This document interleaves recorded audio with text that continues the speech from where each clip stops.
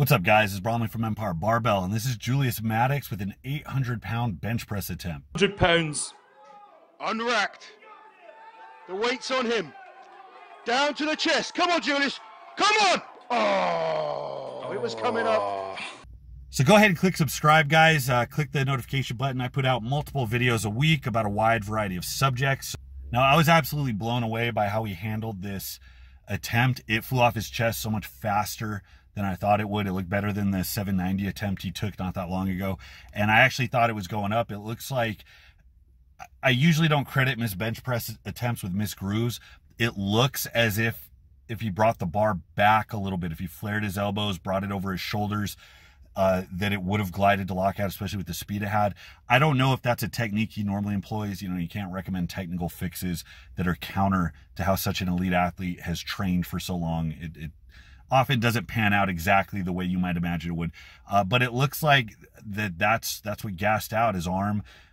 Looked like his left arm just couldn't quite gas it to lockout, which was really tragic when you consider just how dominant it looked, how much speed and power he put on it right off of his chest. Now, this came minutes after the bar was misloaded. I was watching the weight and the small 25-pound kilo plates. It wasn't quite as obvious. There were 6 on one side, 5 on the other side. He's unracking the bar. I think this is it. He looks at, oh my. This is it.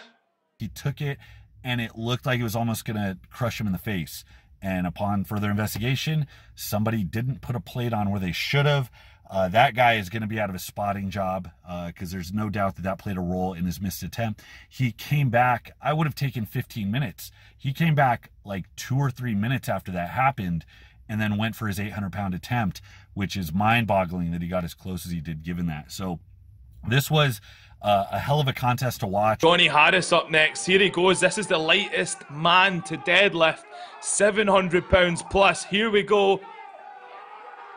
Here we go. Come on. Come on. Go on. Phenomenal. Yes. Phenomenal. 700 pounds. Absolutely phenomenal. 5 pounds. Yes. It's not often you see somebody go for that number, right? That puts you into the next stratosphere, that first 600, that first 700. And he was razor thin. He fought for it and he got it. That was impressive as hell to watch.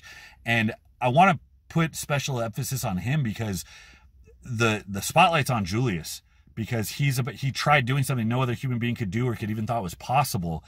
And it's leading us to get jaded, because I want to demonstrate how far ahead of the pack Julius is, but I also want to give credit to the guys that are in that realm, because the 705 bench is out of this world. I mean, for so long, there were only a couple guys that pushed it. And then by the time Spoto came out, then Sarachev were in the 7s. I mean, there was a time you had 5 guys in history handled a 700 or higher. And then you have this guy come out, clear 705, and he's not going to get the spotlight because you have this freak come out that just ruined the curve for everybody. But that 705, he deserved it. That's still an impressive feat. When you look at the strongest pressers, Zadrunas was never capable of a 705. Eddie Hall was never capable of a 705. Your favorite strong pressers were never capable of a 705 bench. I want you to put that in perspective when you think about how astronomically high these numbers are. I also want to highlight the relation of this to like the big Thor controversy. This was more of a powerlifting meet. There were judges, there were other people there. But I want you to consider that nobody was watching this because they cared about who won the meet. People were watching this because they wanted to see a feat. They wanted to see a feat of strength. That is Julius Maddox take down 800 pounds. People would have tuned in if he was by himself. People would have tuned in if it was him and one other person with a 300-pound bench opener. The point isn't that the competition fueled the impressiveness of what he was doing, because he's not trying to beat anybody. He's so far ahead of everybody else. He's just trying to beat himself.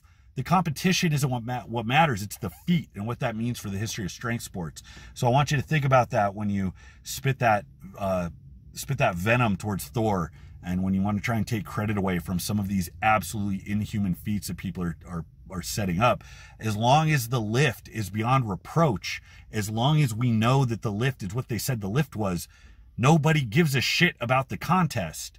Because when you're setting a world record, you're not in anybody else's league anyways. You're so far above them. It's not about the competition. It's about hitting the goddamn number. So that's what I have to say about that. There's no doubt that Julius is going to clear that number. I mean, he looks so fucking good. I personally think that missed load attempt cost him. It was that razor thin that I think that mess up really either psychologically or physically affected him. But there's no doubt he's going to come back.